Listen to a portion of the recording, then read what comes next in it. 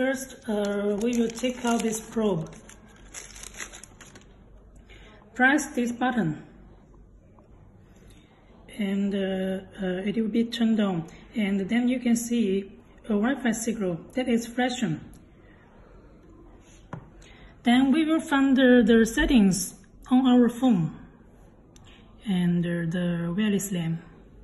Then turn on the wireless LAN. Then you can see a Wi-Fi signal like this, starting with SL. Click it.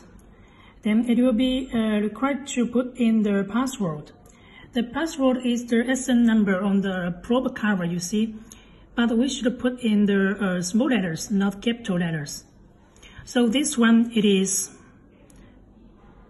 WLPB JJA 007 and join in. Then you can see it is already collected, and then we will open the ultrasound app on your phone, wireless USG. Then you can see here, the Wi-Fi signal is already collected.